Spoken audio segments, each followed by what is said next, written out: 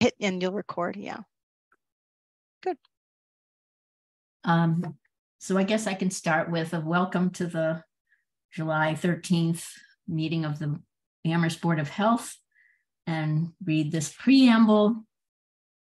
Pursuant to Chapter 20 of the Acts of 2021 and renewed by Governor Maura Healey, this meeting of the Board of Health will be conducted via remote means.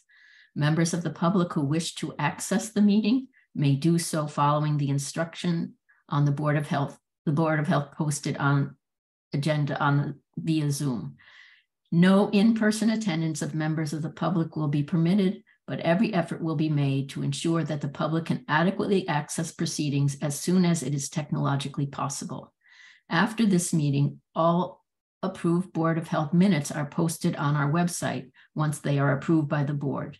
I will now open the July 13th, 2023 Board of Health meeting at 5:30 with a roll call.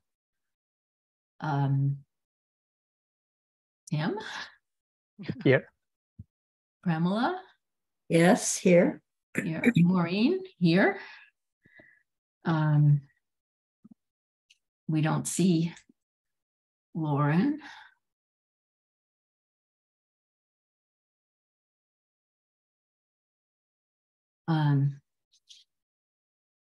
So I guess we really need Lauren for the first item on the agenda, which is to review and receive the minutes, because I was not present at the June 8th meeting. So we could should we push that to later but help me remember not to forget that. And I guess then now is our time for public comment. I don't know if there's anyone who is interested in making a comment. We have a couple. I'll allow the phone number to talk first. Okay. So I would just, I was just going to say that a public comment is limited to 2 minutes per person, and it's not a question and answer period. It's just for a comment. Yes, and thank you. And I'll just say if they can please state their name and where they live. Please.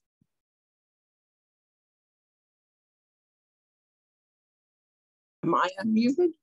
Oh, so yes. So Nancy, if you can state your name and where you live. Hi, Nancy Gilbert, 166 Lincoln Avenue, former Board of Health member. I know this is Jennifer's last meeting, and I just wanted to come on and publicly make a statement thanking her for all that she's done for over 10 years as the public health nurse and the director, covering both director and public health nurse, and that she's made a difference to the town for all the better. And it's a huge loss that the town won't have her anymore. And so I wanted to thank her, and I want to thank all the board members because you're all so special. Oh, that's all. Thank you, Nancy. It's very kind of you to join us. It's good to hear your voice. Okay, it's strange not to prepare and be here for it. But it's nice. Thank you. Looks like there's another person with a hand up. So the person with a 857, if you can state your name and where you live, please. Yes, hi, it's me, it's Lauren. Sorry, I didn't let you guys know. Hi everybody. I'm going to be on the phone. Okay. Thank you. You know, we were looking for your, I know your phone number, so we'll promote you. Yes. Sorry about that. And I was looking for emails. That's no problem. Okay. No problem. All right. So you should be moving over. Because it's a phone, I can't promote her to a panelist. Is that right? Okay. Yeah. That's okay. All right. Okay. So now we can actually go right back to where we were going to start, was the review and receive the meeting minutes from June 8th, 2023. Does anyone have any comments on those minutes or questions or corrections?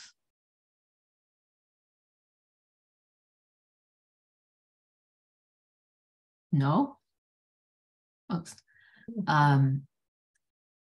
Again, I can't vote on that, but we can need a motion then to accept the minutes from that meeting as written.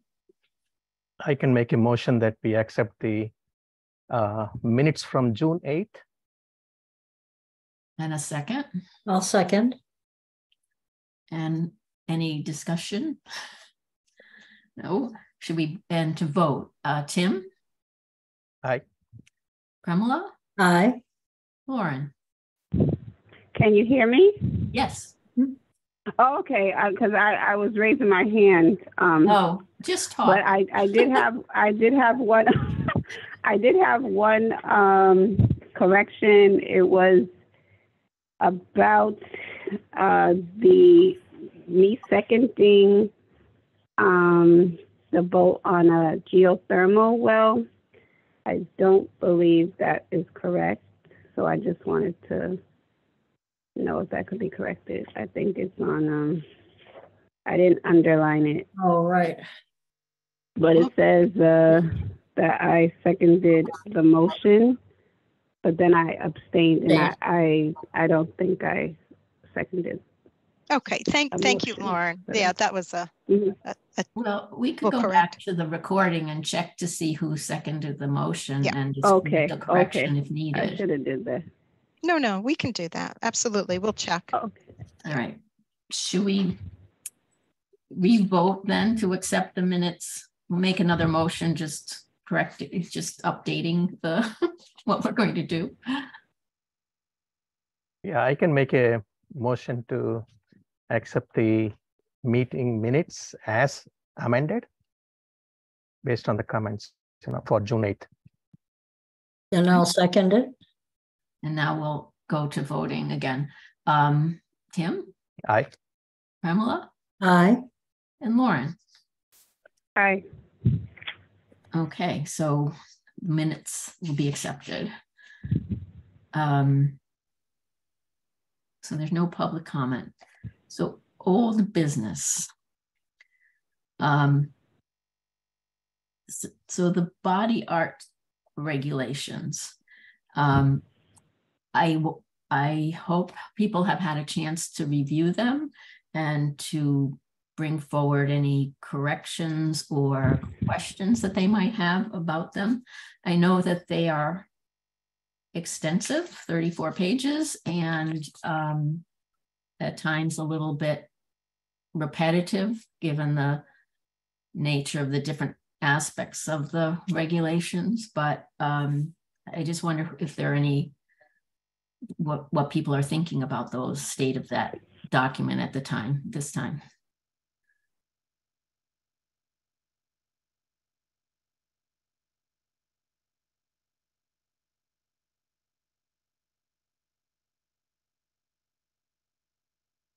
I know Pramila and I looked at them together and we tried to clean things up and make them make sense. If there are no comments, are we ready to actually vote to accept them?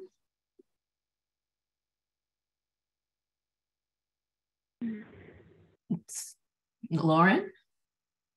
I looked at it briefly. I can't say that I read every page. So is there something in particular that we should be looking out for, like that you updated particularly for this, vote? Well, yeah, I know some things came out in the discussion, but I don't want to hold things up, but also I didn't thoroughly read the whole thing. Okay. Honestly.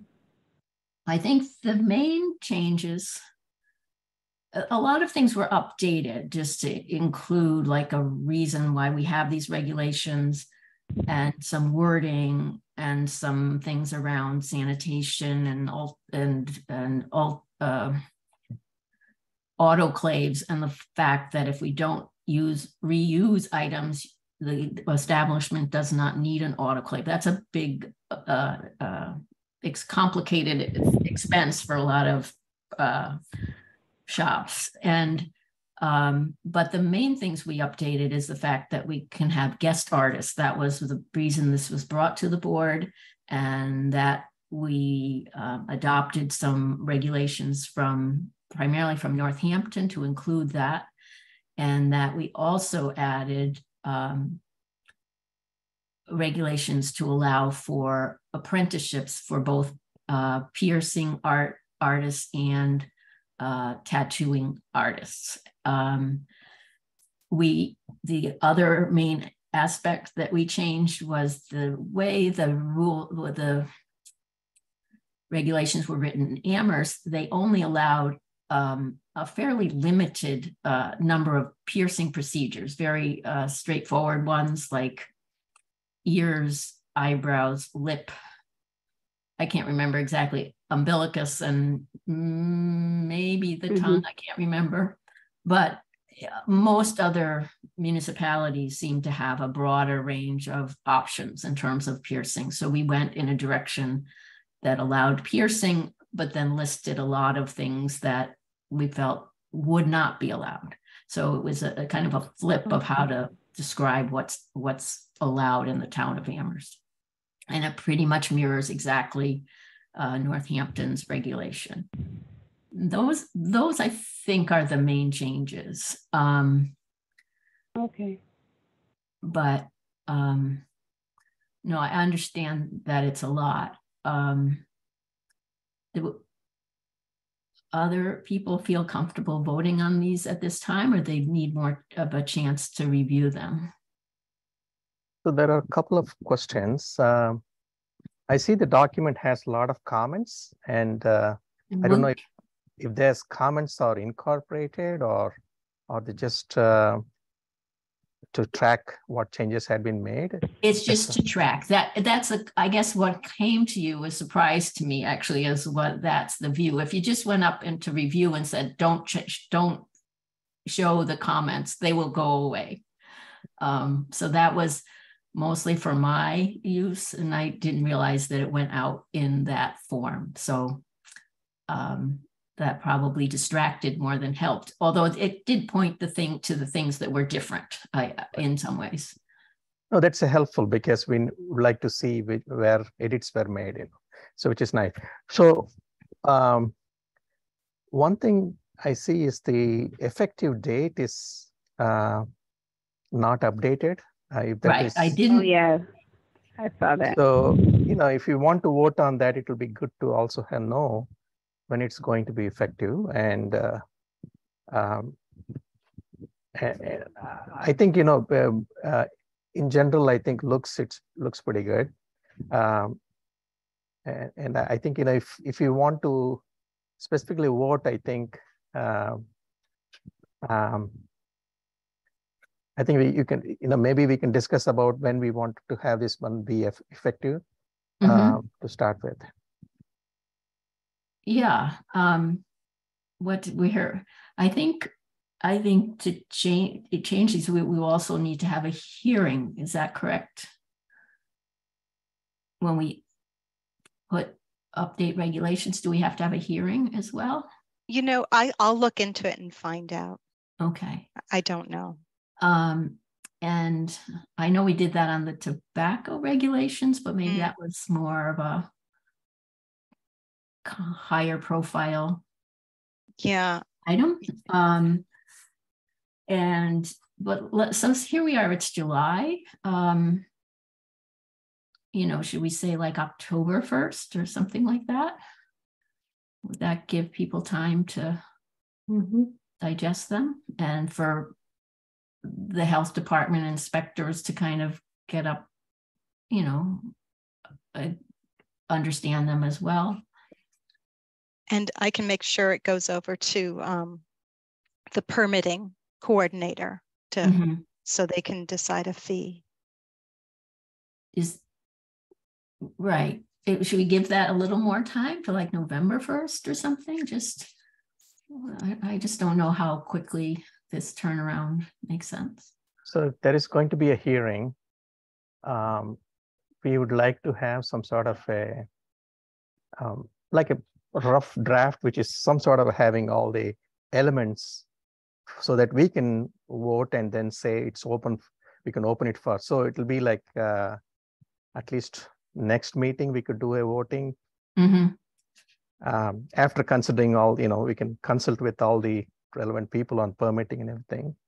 And if you vote next meeting, the following month might be a hearing. Maybe that is September. So maybe like November, the first of the year. I don't know. I don't know. It'll be good to ask the person who is looking forward for the visitor notice, if they have some sort of something coming up very soon, or we could do November 1st. So it looks like November is the earliest we could do. Given if there's November is the earliest we could do, given that there's going to be public hearing.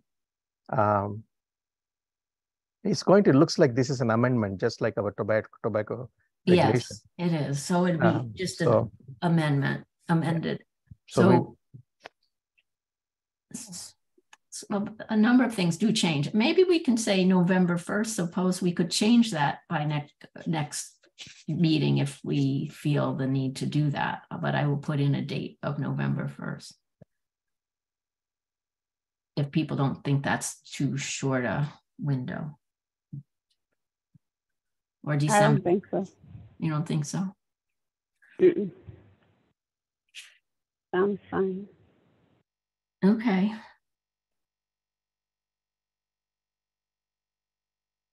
All right. So I'll send out a copy with a date and without all of the extraneous comments in the border, in the margins, and maybe read through it one more time and make sure it doesn't say Northampton somewhere. And hopefully we can be prepared to vote on it. But I do encourage people to take a closer look if they can, to just make sure that, I got pretty immersed in it, and, to make sure it makes sense to someone who reads it fresh. And they don't have any concerns about the changes.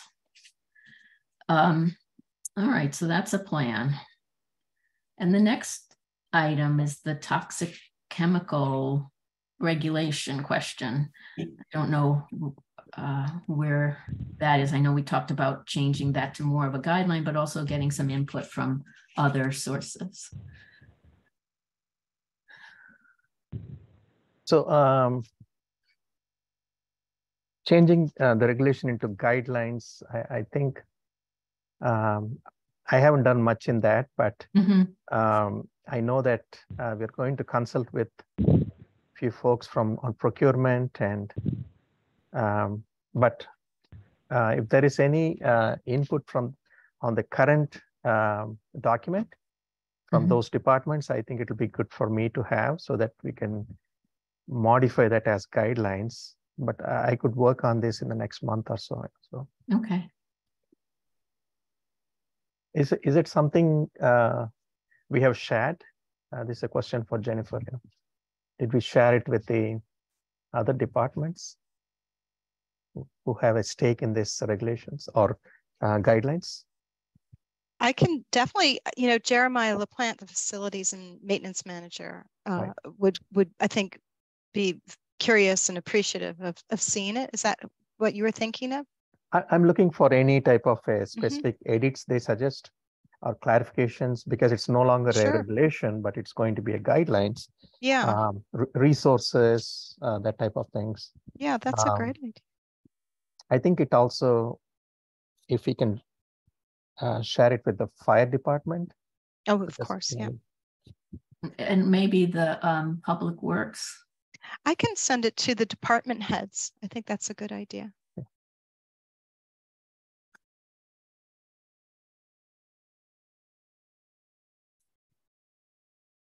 That's a good idea. And if you want, you can give a specific time for them to review or give suggestions, and then That's once okay. they give suggestions, they can send it to me, and then I could work on it. Okay, so I'll share your email with them. Sure. Okay.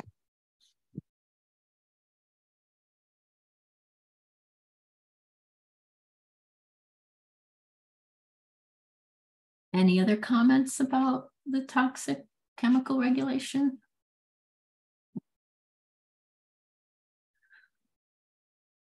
Okay. So for the Board of Health succession, that means,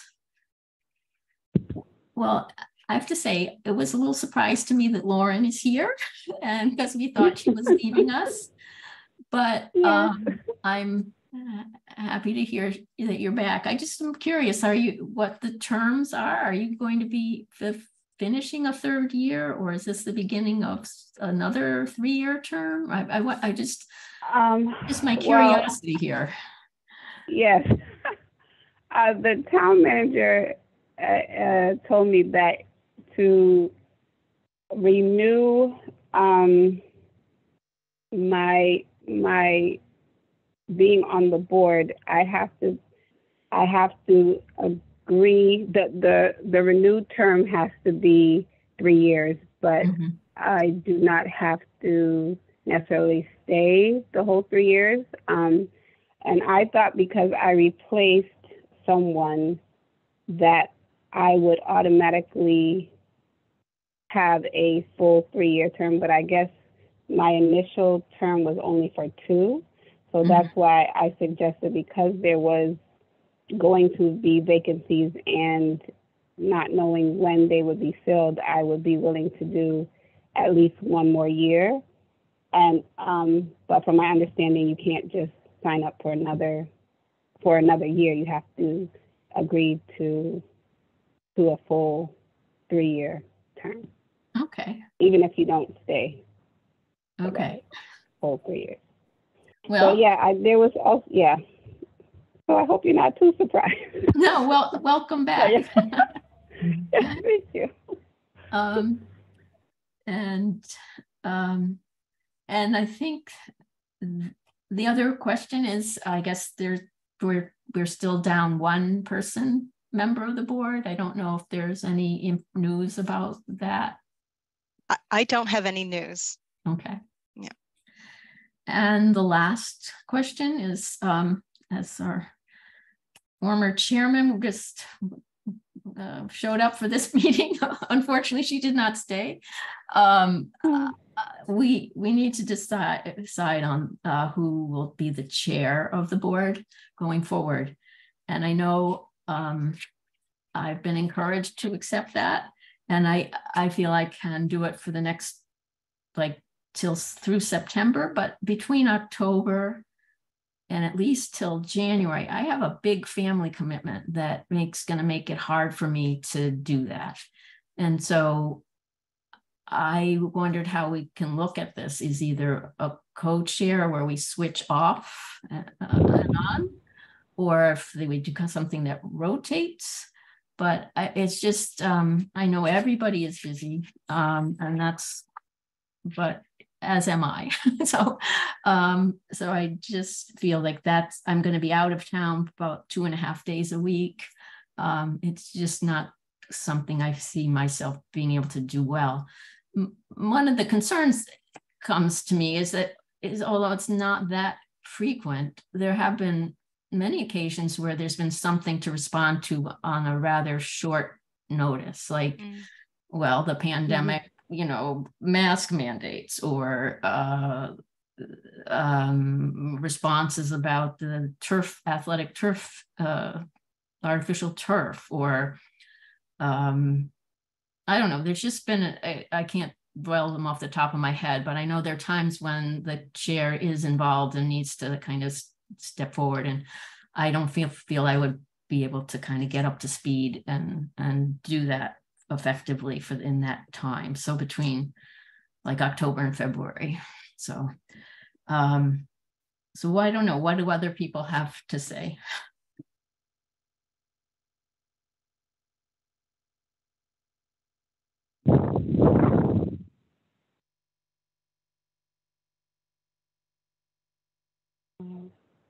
I don't mind speaking. Oh, go ahead, Tim. Oh, I'm just asking, if what the rules are for chair appointing someone to just to coordinate something in absence of, for some, those days.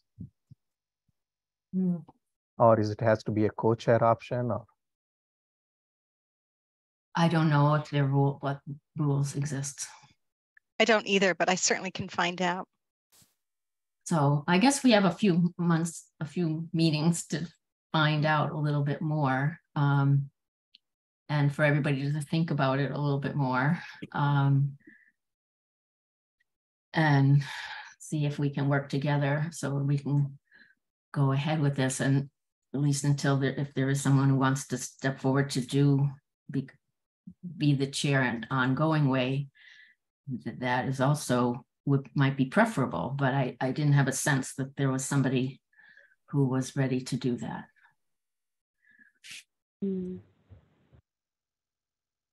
I was interested in perhaps co-chairing. I know that I am still trying to figure out,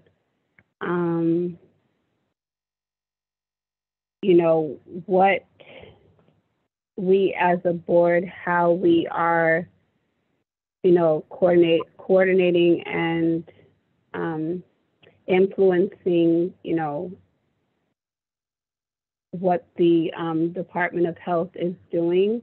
There is,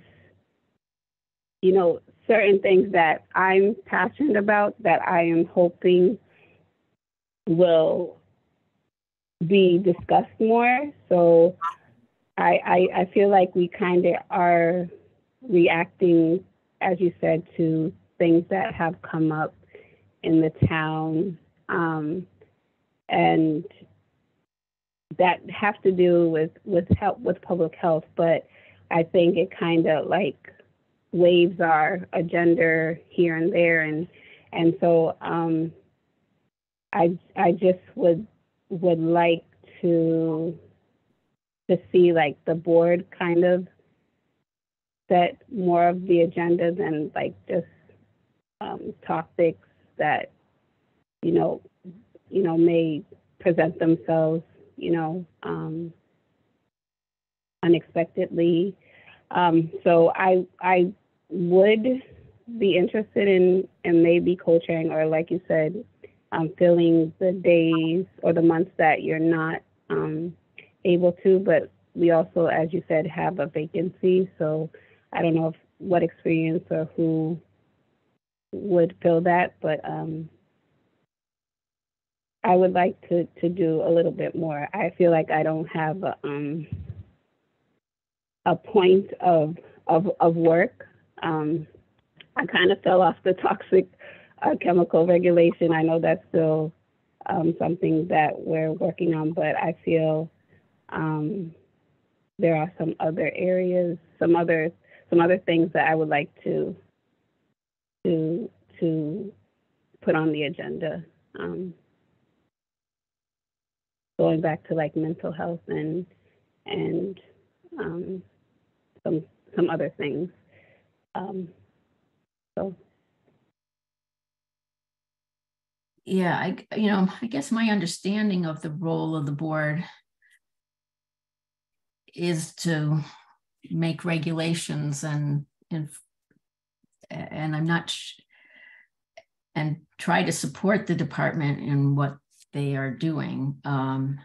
So I'm not sure how we fit in terms of directing the department exactly.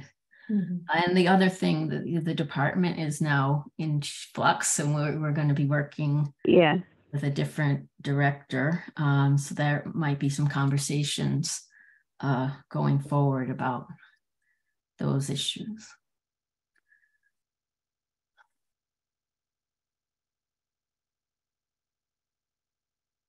Well, shall we just put off any decision about this until at least August? I can get a little bit more information and Okay. give it to Kyle to present in August about co-chairing Yeah, if you could and share that stepping in with and us, that would be great. yeah. And then maybe by then there'll be some interviews and another Mhm. member Mhm. joining you. And then I can find out or maybe clarify the roles of Mhm.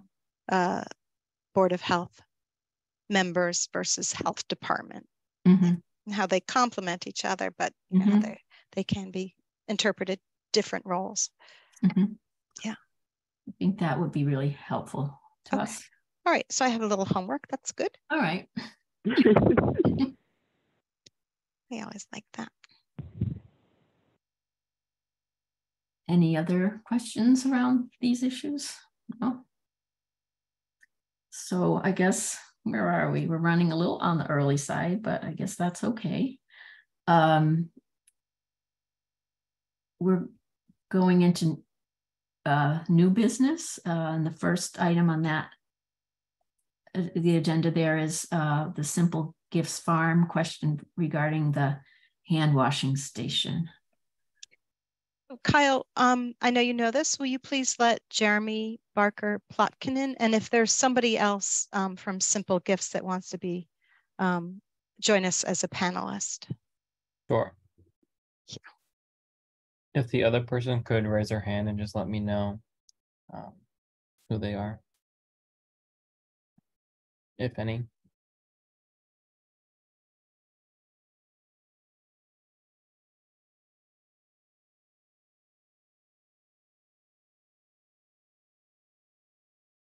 Promoted Jeremy, but I'm not seeing him pop up.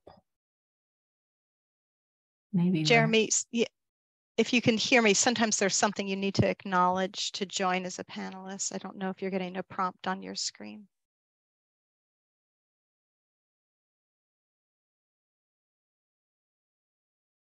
there.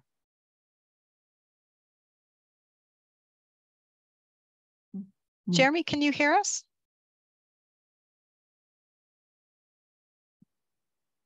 Right. He's muted. Yep, let's see. He may ask to unmute. There we go. Yeah, it took a while for me to get linked in here. Mm-hmm. Hi, Jeremy. Turn Welcome. my video on too. Yes, thank you guys for letting me come in and speak with you. Excuse me, Jeremy, is there anyone else that's joining you? My business partner Dave Tepfer might be here, and Oh, okay. there may also be Bruce Coldham or Barbara Partee from the Land Trust may have also. Okay. I Kyle, see Dave, so yeah, I'm moving to yeah. panelist. Great.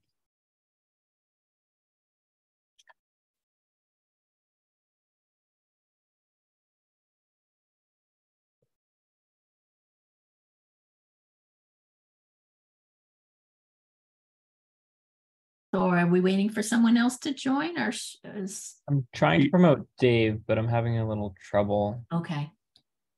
Oh, he declined to be promoted to panelist, so Jeremy, if you want to take it away. Okay.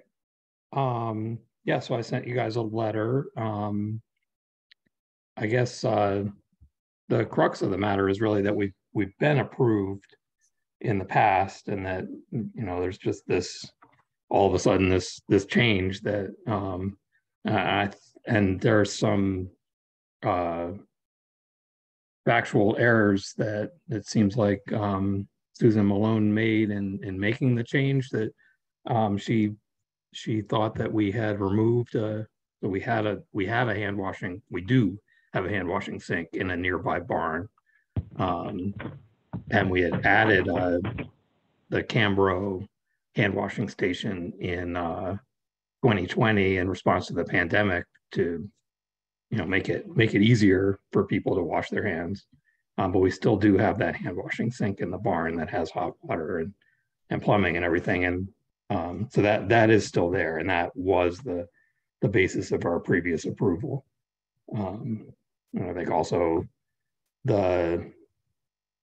I think we're a relatively low risk establishment I think we may fit into that definition of a food establishment, but only just barely. We have prepackaged food and we have farm products, which are both exempted.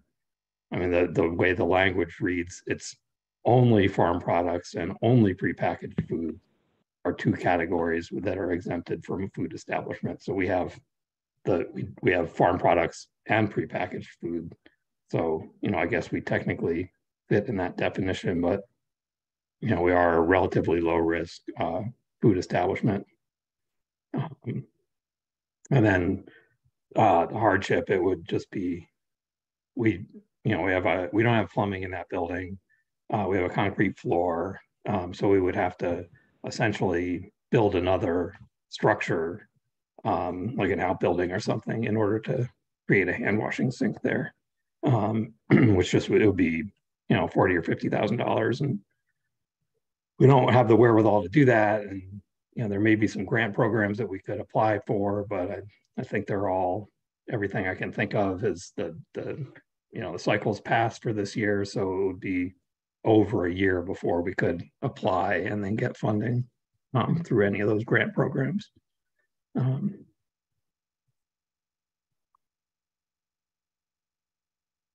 Can I ask a question? I read through the documents that came from Susan Malone and your letter, which was really helpful. That it kind of makes a distinction between like a utility sink and a hand washing sink. Is there also a utility sink somewhere? No, we don't have a utility sink somewhere. Okay, and I don't know if that's an issue. I don't know if you need that. I mean, it seems like you're right that there is a misunderstanding of that what was there was no longer there, and that makes this whole question pretty confusing right now to me. But I also wondered, there was some mention on the form about a utility sink, and I don't know if that's just a separate requirement to have. I believe the utility sink is so that we can, if we mop the floor, we can dump the mop water out. Yeah. Which it just seems like a small thing to have to have a sink to dump out your mop water.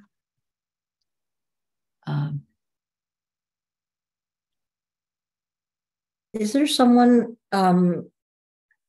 in terms of whether you are or not, whether you're exempt or not, is there someone who writes these regulations that we can ask? Just seems to me odd that if you qualify in two categories, that means you're not exempt. It just doesn't make sense to me. Yeah, that's the state. It's the state code. So I don't know. I mean, you guys must know that. But does it explicitly say that if you're both, that you are not exempt? It doesn't explicitly say that. It says, they're in that regulation. There's a food establishment is, and there's a list of things that it is, and then there's a food establishment is not. And I believe it was, I cited it in my letter, 2A and 3A. Yeah. 2A was only the establishment only serves or only sells prepackaged food. And then 3A, I think it was only sells, fresh, raw, unprocessed produce and maple syrup and honey and things that fall into the farm product category. So that it didn't specifically say, well, if you have two of these categories, then you are a food establishment. I guess, it's a matter of. Have you been operating technically as a food establishment? I don't mean, are you a food establishment? I mean, have you been? We have been filling out the application and getting inspected by Susan Malone every year since, and yeah, so filling out the food establishment application and getting an inspection once a year. Mm-hmm. And so she had previously approved the hand washing sink in the barn, and then was under some misapprehension. We had we had, taken down that barn, which just isn't true. And I guess at one point there was a question of whether it didn't have hot water and then you had to add hot water. So that happened. Yeah. Okay. So we did put hot water in there, and Okay. that was resolved. Okay. And that was required as well. So that barn is where we process vegetables, and we do have plumbing in that barn, and we're required to have a hot water hand washing sink in order to process vegetables. And so if you had to put in another like utility sink, that might be possible to put it in there or something. I suppose so. Yeah. Yeah. I just don't know. I mean, I feel like for us to decide on this right now, given the information that this barn and this sink exist, it'd be to just say, I think we might need to go back to the inspectors and ask them to just what they think, if that, given the fact that those things are still present. Yeah, maybe they need to come out and like lay eyes on the there's the sink, it's still there. Here's the barn, it's still there. Yeah. So I guess in some sense that there's some misunderstanding. My question too is then, are there still other things that are a concern? But that seemed to be the main issue was the hand washing sink. So I think in terms of section 3A you mentioned for that offers only prepackaged food that are not time or temperature controlled safety foods. If meat or eggs or anything, which require particular temperature and time of storage, I mean, that doesn't come under that category. Is that right? Oh, okay. Yes, we do have frozen foods, and it's all prepackaged, but there is some frozen and refrigerated and meat. The eggs are actually part of the farm. So the farm that products. the 3A clause will not apply for use, right? What's that? Because the 3A you mentioned that for food establishment does not include or excluding things, but looks like you have a safety foods which require time of storage and temperature controls. Okay, and we do, the main food safety risk for those foods is keeping them at temperature, and we keep temperature logs. So that's something that we put in at Susan's insistence, or at her suggestion, I should say. Yeah. So maybe that's one of the reasons why you do fall into the category of a food establishment, because I guess they're all prepackaged, so it's safer than a lot of things, but it still requires that monitoring for maintaining the right temperatures. So maybe the whole issue isn't moot in that basis. I think the comment on the sink, it looks like there is a sink, but the inspector has noted that there's no sink or something. So maybe we have to refer it back to the inspector to actually revisit, and then maybe come back back to the board. Okay. Yeah. That seems reasonable. Yeah. So we can just, we don't have to make a motion to do that. We can just ask the inspector to take another look, right? Yeah.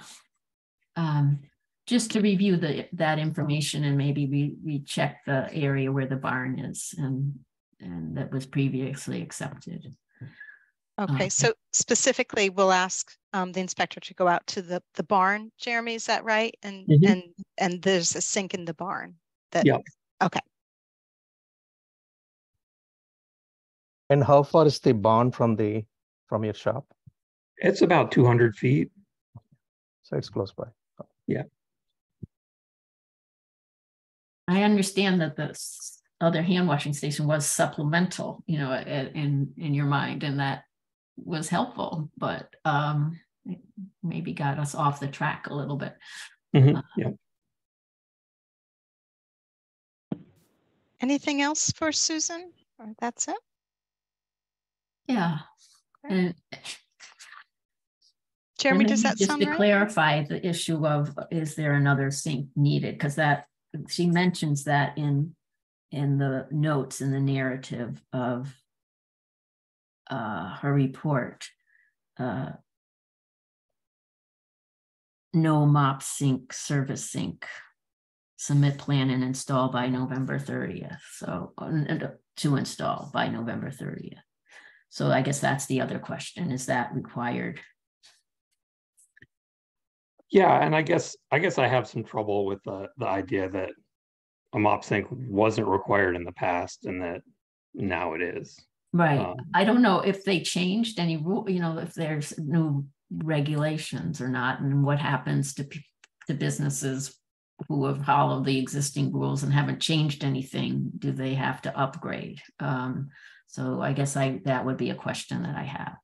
I know for like some building things, like I have some deck railings that aren't compliant.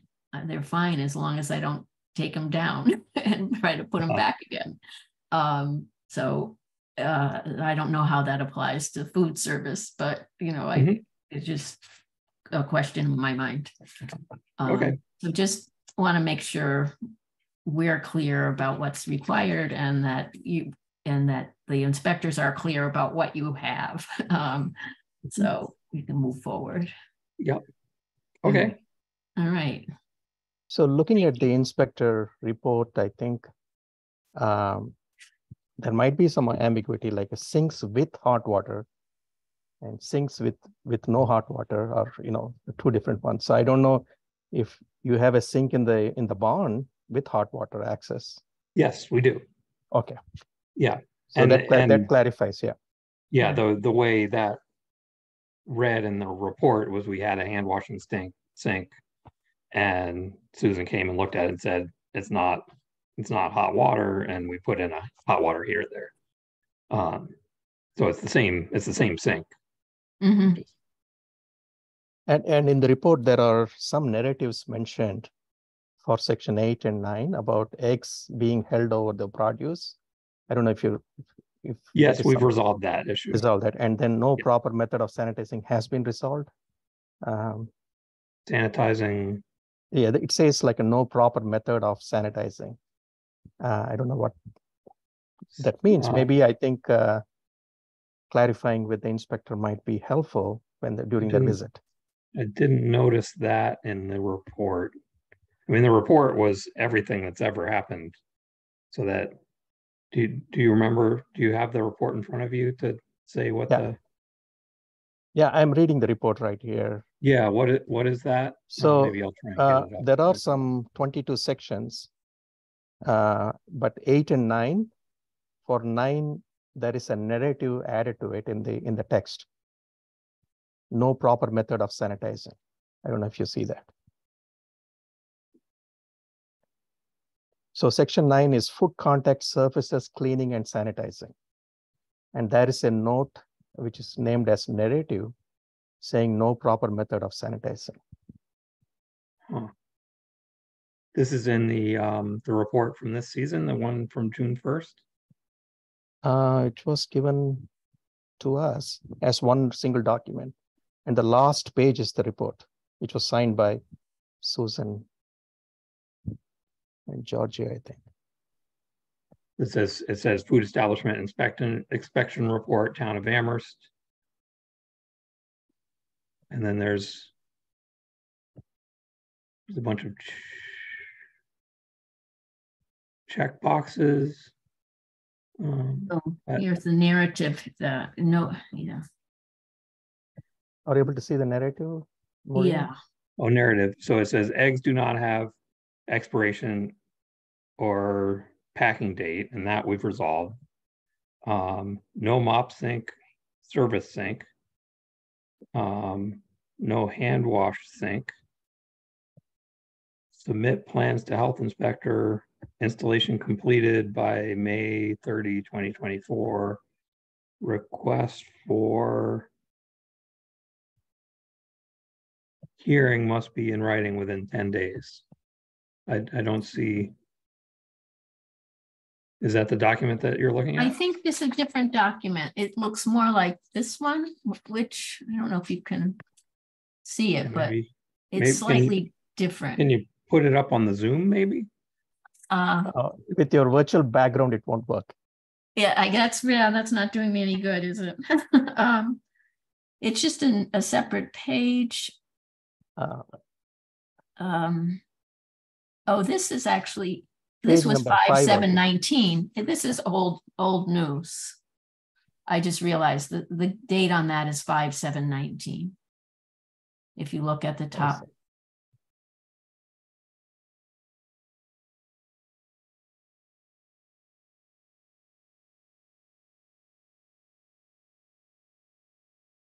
Or it could be an old one. We have spray bottles of cleaning agents for cleaning surfaces there. Yeah, so that, I think that's not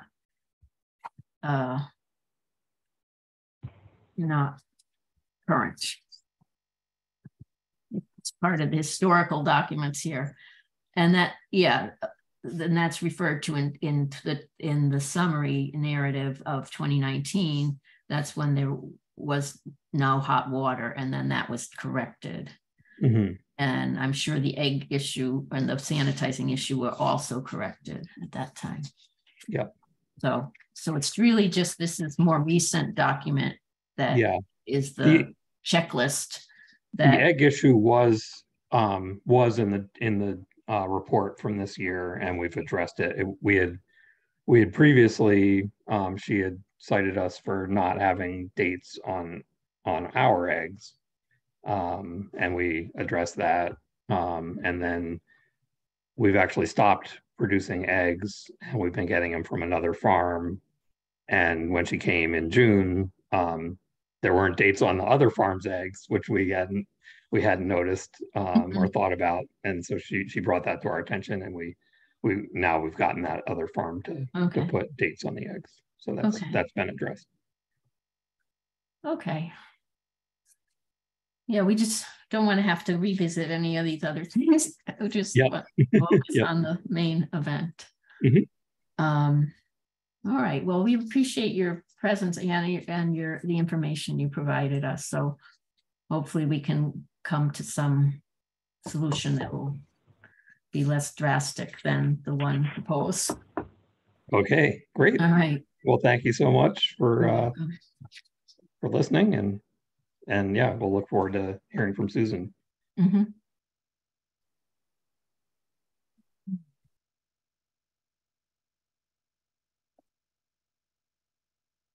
So I guess we can go ahead to the next item on the agenda on new business. It's the geothermal well permit for 170 Wildflower Drive.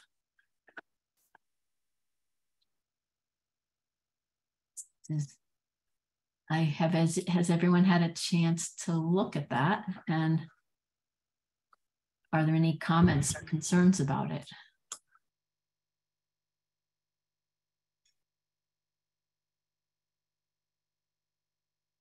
Can you hear me? Yeah. Okay. Yes, I looked at the pictures, and I just wanted to state before we go for a vote that I don't know how many geothermal wells that we've voted yes for. But my main question that stays in my head is, how do the wells affect like the surrounding, waterways? And it always feels like I'm like blindly voting or not voting at all, like making the decision not to vote. And I wanted to know how we can like have a better understanding of that, you know, if geothermal wells is going to be something that we have to continue to vote on. Is there a way to understand a little bit better, like if it's going to lower the water table, or like I just don't really know. And I thought like there were other committees that were going to look at the permitting before we voted. Like I just don't really know how we're you know, making sure that, you know, the number of wells is okay, and how it's affecting, you know, any other water, surrounding bodies of water. I don't know if this is something that I should be concerned about. I'm just not sure. So I just wanted to let, you know, the board know that's always like a concern, and I'm not sure we've addressed that, or if we should address it. Let me clarify a couple of things. This is not groundwater pumping permit. So this is not groundwater in the sense that will not affect water levels in the groundwater. So I just want to clarify, this is a geothermal well. Okay. The second one is geothermal wells are closed loop. That means they are actually closed in terms of circulation. That means nothing comes out or goes in. It's just the energy transfer. So that's why I think it in terms of any influence on groundwater or water resources, I don't think it has an influence. The only time there might be some disturbances during the installation stage. I think that's when many of the installers, like the Dandelion, this company has some sort of a mitigation of any type of a disturbance when they are digging. But once if it's installed, I think it's closed loop. It has no influence in terms of any type of water levels. Just to clarify that. Okay. Yeah, my understanding too is that there's just this fluid that gets pumped down into the pipe, goes across and comes up in the pipe and never goes in or out. It's all just going around in a circle.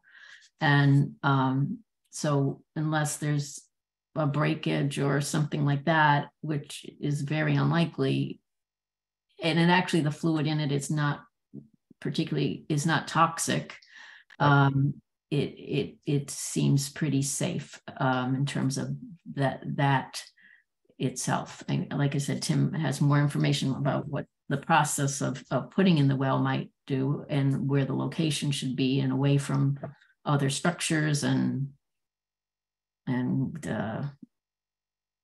water lines and sewage, septic systems and things like that. But the actual well itself is a very safe,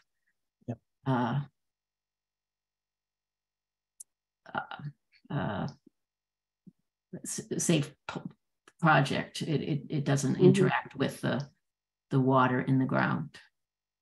Okay. Any other questions around this particular installation?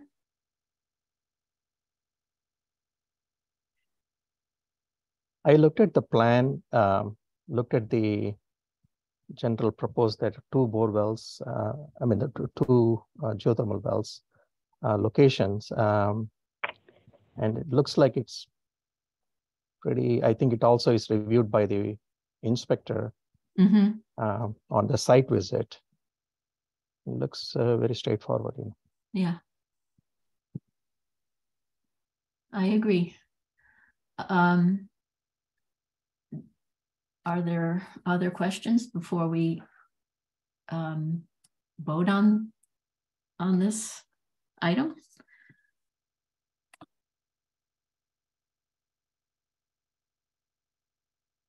I guess we're okay then. Can we make a motion regarding the geothermal well permit?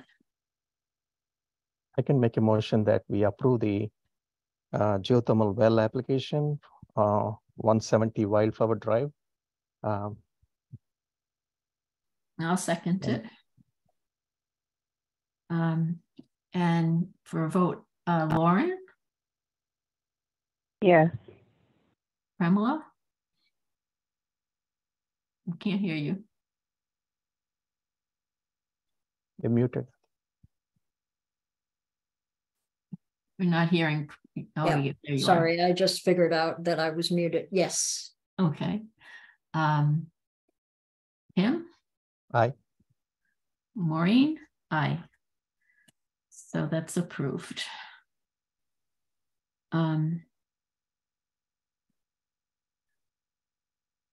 The next item on the agenda is the Board of Health summary of the report from 2023. That was, I appreciated that, and it was interesting to read, and I didn't know if that was a yearly, is that something that's done annually? I hadn't noticed that before, or I hadn't registered it at least before. Yeah, you know, I was so happy to read this. I think it's really important to have accomplishments like that. And I thought it was such a smart idea, and it is a smart idea. And I see that it has been done in the past, and maybe that was Nancy doing it in the past. So okay. I think it's a great thing to see where we are and what we want to keep building on. No, I think it was very helpful to look at where things to kind of track and try to keep moving forward. I agree. And it helps to know where you've been. Yeah. Now, where are those filed? So, well, that's interesting, because that's something that I've been working on as I sort of clean up and get everything buttoned up. So on the Town of Amherst, there's a shared drive, and all of these are legal documents, and they go filed away under Health Department, Board of Health documents, and then it goes into the year and then into the month. Okay, and is that accessible to anyone? So people can file to see documents. You know, this should have been posted. You know, now we're doing these packets that everything goes to the Board of Health, should be available to the public. So we've done that sometimes in the past, but just within the past year, everything has gone up on the website. So if we're talking about it, people should be able to take a look at that. And if this didn't make it on, because sometimes things trickle in, we try very hard to get everything up. I'll make sure it's up there, but I'll put the summary. I'll check and make sure it's this one. The summary report for 2023 is up. And that just stands on its own. It doesn't have to be like an attachment to the minutes or anything. It can just be in there, a document. Right. So if you go to like we talked about it, it's so it's there. Okay. Yeah. Board of Health, and then you go to the Health Department, Board of Health, and then if you scroll down, you have to sort of click down. Yeah, the packets are there. Yeah. I think it's nice to have that report. I could see one of the question is how many geothermal wells we voted on. Yeah. 16 geothermal wells in the past year. So it's good to have those types of numbers. It definitely is trending here in this past year. So I guess the economics of it may be more favorable right now, or were when the oil prices were so sky high, or the sense of wanting to do something to reduce carbon footprints. But it is certainly a small trend, because it's it's very expensive to install these things. All right, so again, moving along. And it really appreciate the thoroughness of the job that Nancy did on that. It was really helpful. Yeah, I agree. So next we have the director's update. Okay, so the director's update, I have 2 items. The first is the staffing update and public health director. The director's position has been posted internally. I believe it's been posted externally. So there is a team, hiring team that's being convened, and hopefully those interviews will start soon. The interim director will be Dave Zomack. Okay. And that's the staffing update. And then any questions about that? The material that goes out to the Board of Health, Kyle O'Connor has been organizing it over the past few months. And if any questions from the board or the public, they can email the public health at amherstma.gov webpage. Address rather, or call 259-3077, and Kyle will have the answer for you. Always has the answer, right, Kyle? Yes, I try. Yeah. And then the second thing, the public health programming, I wrote, this is me, opioid resettlement funds planning. So it's opioid settlement funds planning. We talk about refugee resettlement. So anyhow, that's where that word is in my brain. So that is a typo, opioid settlement funds. I don't have any information or an update for the town per se, what's going on. People can always go on to Massachusetts.gov, the AG state opioid settlement webpage, and see precisely what Amherst is getting when what other towns are getting. But I did want to talk about 2 things that the public health department is doing.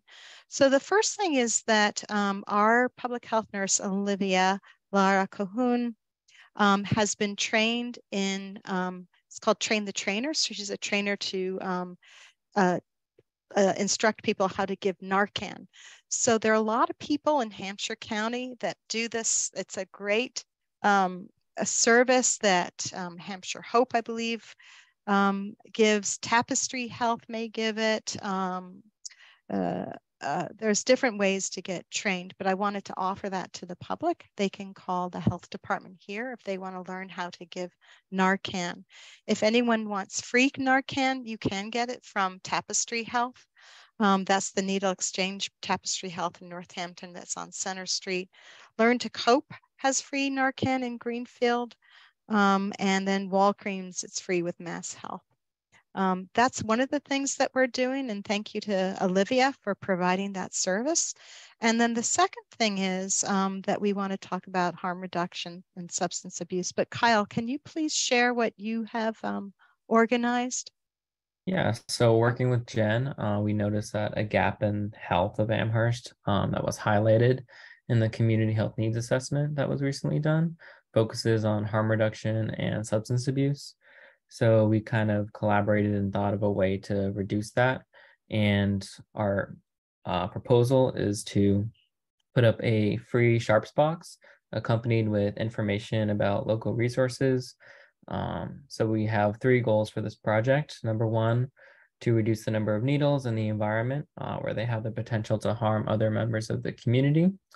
2, to lessen the financial stress of those looking to dispose of their sharps safely and who cannot afford the fee under the current Sharps program.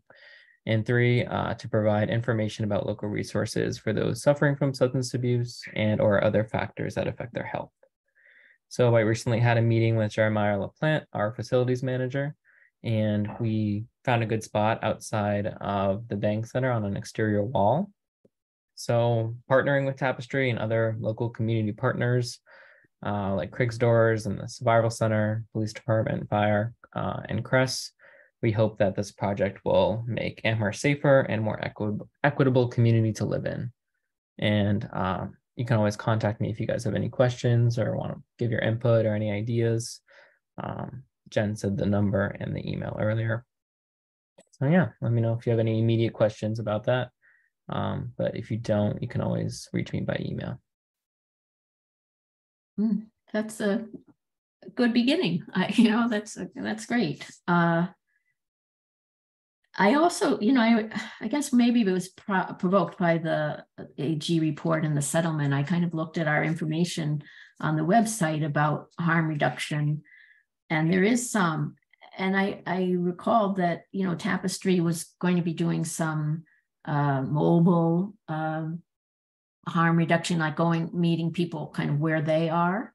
And it is in the website, but you kind of have to dig for it a little bit. It's like, I can't remember, I don't have it in my mind, but I think you had to go into other resources or something like that to find that you actually can call their number and they will help you out with different kinds of services to do with harm reduction, including needle exchange, I think testing, I think the testing of the drugs themselves for fentanyl, but also pointing people towards testing for different illnesses that might be associated with IV drug use. So I think to kind of, although my guess, I don't know, I'm kind of jaded about how much websites help people from College Health, because we put all this information up in College Health and people don't go there. But I think if we're going to have it there, it could be a little more available. Yeah, no, thank you. We're really, any kind of feedback about the web page, and we look at things, we look at it again, and then we look at it so often that sometimes we miss it. But also Kyle is redoing the web page with IT here, so it's we're gonna have it's gonna be updated and some new life brought into it. So Kyle, you heard all that, right? Yeah, that's a great idea. I think it is. I do agree that it is kind of hard to find. Maybe we should promote the number for the local area for their mobile harm reduction unit, maybe a little bit better on the website, so we can take a look at that and see how we can move that up and easier to find. And I know on the Sharps box that's going to be put up, Tapestry is going to put one of their big stickers on it that has the number to call if they wanted like a more in-person type of service. So and I believe Cress is also in talks with Tapestry Health and forming a better relationship. So I'm sure we're all gonna get together and solve the problem, hopefully. So I was curious also, there's a fee for the Sharps containers, or? Yeah. So, sorry. No, go ahead, Kat. So residents of, I think it's Amherst, Pelham, and Shutesbury. It's for residents only, but they can come into the health department with their kind of quart containers, or the kind of makeshift ones they make out of like laundry detergent bottles. But they bring that into the health department, and then we prorate it. So the normal size is and like DPW. And DPW, at the transfer station. Transfer, so, that's something we do. It is a $5 minimum deposit fee, but you kind of get the quart box with that. So when they come back, it's not like another $5. So we try to keep it as affordable as possible. But again, this project kind of targets those who are suffering from housing insecurity, economic insecurity. So this is I think it's good. I mean, that is a barrier that would be good to remove.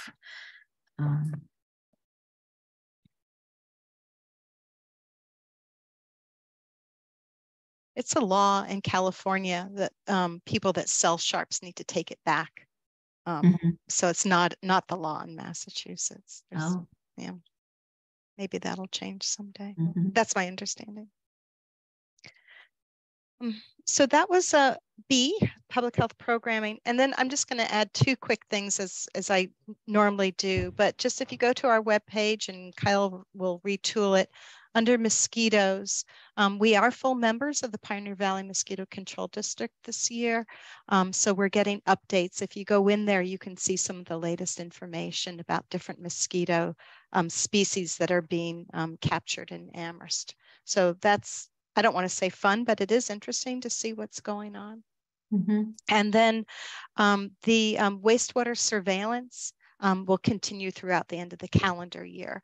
So it's just been pegged rock bottom for burden of COVID, the virus in our wastewater samples.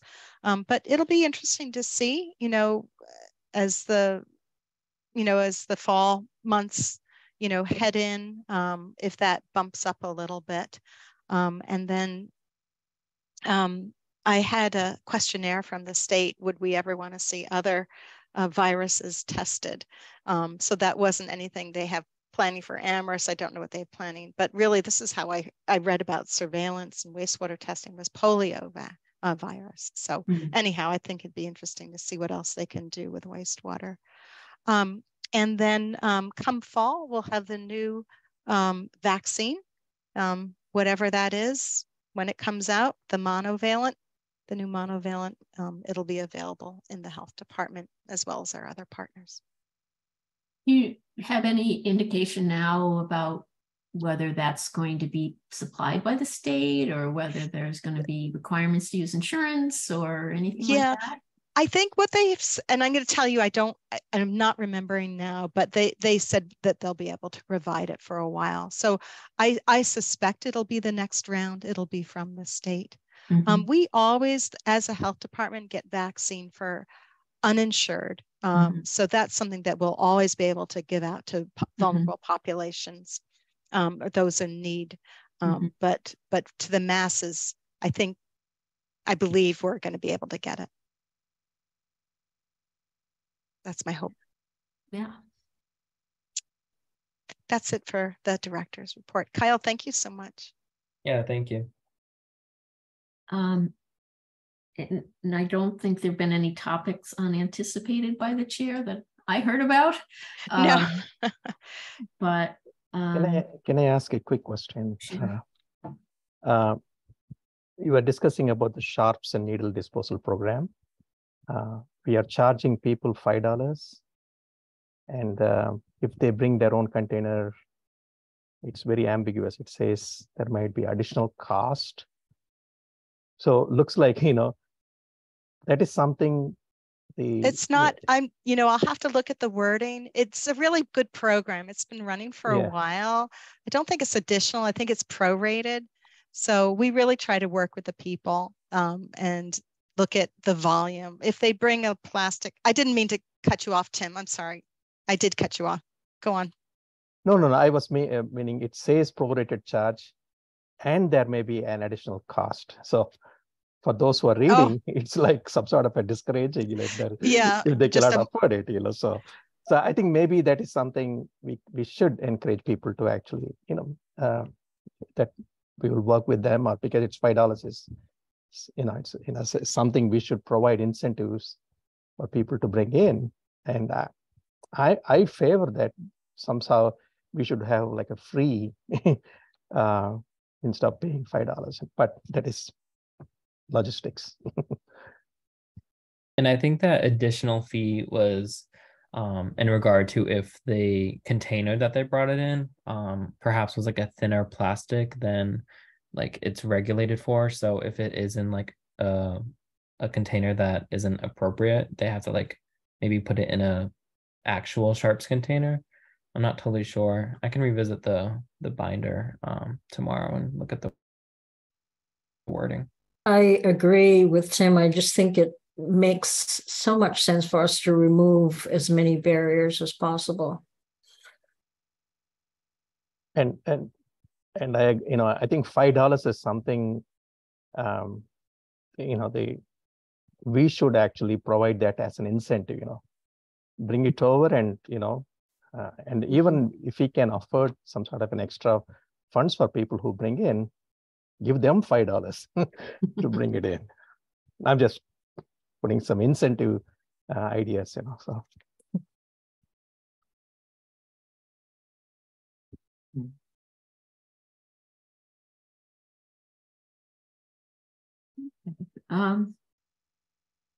So I guess we're coming to a close here. I do want to second Nancy's comments to Jennifer, in terms of her work over the years for the town of Amherst. I saw in action during the height of the pandemic. And you were there. Yes, I know. Saw her as a calm person in the midst of a lot of chaos sometimes, and her expertise and her organization and was really appreciated, and thank you. And then continued, and now as with a very thoughtful approach as the head of the department, and also will really, I'm sad to see you go. Totally understand why this other positions might be better for you at this point in your life, but I really appreciate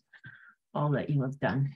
Thank you, Maureen. I really appreciate that, and everybody. And it's really been an honor of my professional career to be here during the pandemic and work with you all. And I just sincerely you all are volunteers with what you do. And I have the same feeling towards you, showing up and giving your time to the public. And I think we're better for it. So thank you. Thank you. Thank you.